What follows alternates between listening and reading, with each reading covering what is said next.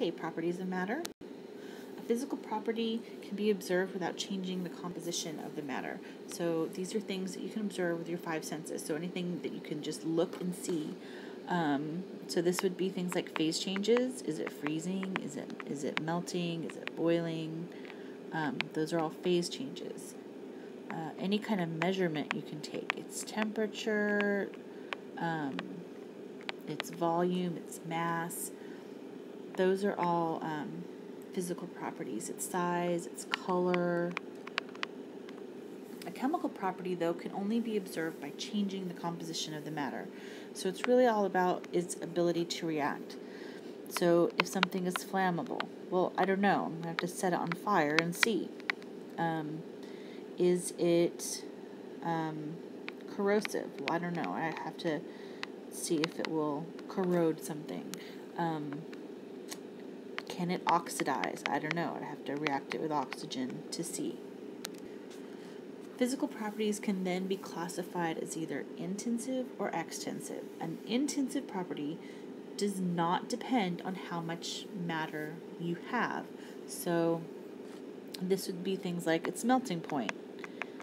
It doesn't matter how much salt you have, eventually it's going to melt, right? At whatever melting point it's like 1600 degrees Celsius. Any kind of phase change would be an intensive property. If it, what color it is. You can have a lot of it or little of it. It doesn't matter. It's still going to be the same color. An extensive property does depend on how much matter is present. So this would be things like its mass, obviously, would change depending on how much is there. Its volume, depending on how much was there. One thing I will add to intensive properties is density. Density does not change. It's a constant. Physical properties can be used to separate mixtures, and some common techniques include filtering. So this is filtering, where you run it through a filter paper funnel. And then this is distillation,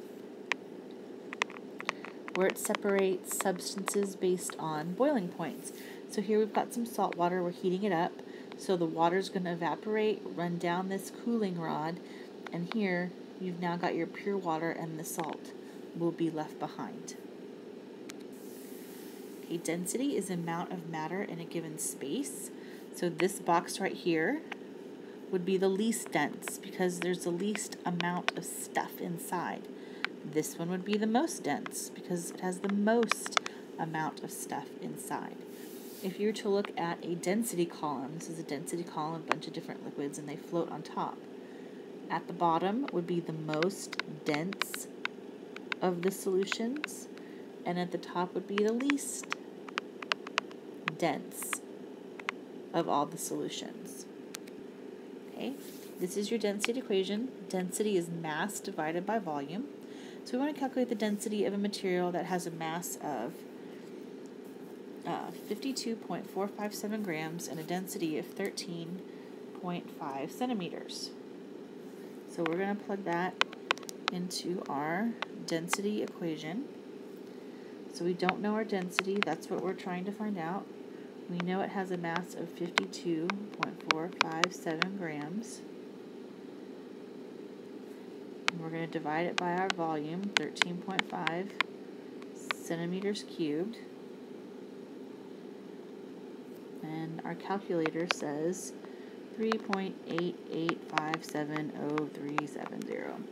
Well, we're dividing, so we only need the least number of sig figs, which is this number. So our density is 3.89 grams per centimeter cubed. Don't forget your units. Okay. Student finds a rock on the way to school. In the lab, he determines that the volume of the rock is 22.7 milliliters and the mass is 39.943 grams. What is the density of the rock? So I'm going to plug it into my density equation.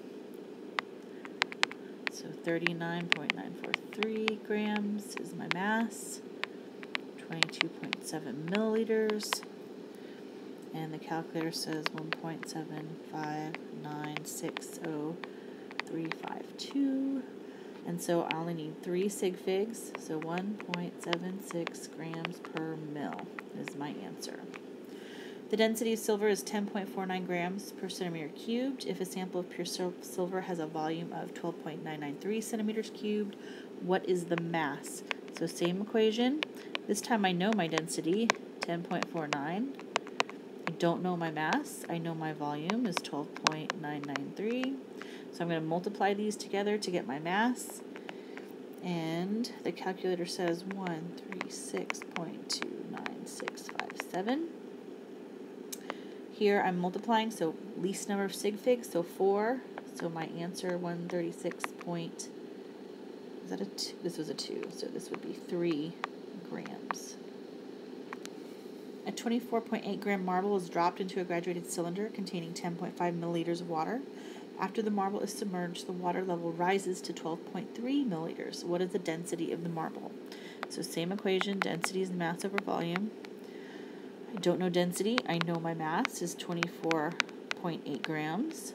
Now here, I've dropped this rock in, and the water level has risen. So if I subtract my final water minus my initial water, it will tell me just the volume of the rock. So my final volume was 12.3 minus 10.5.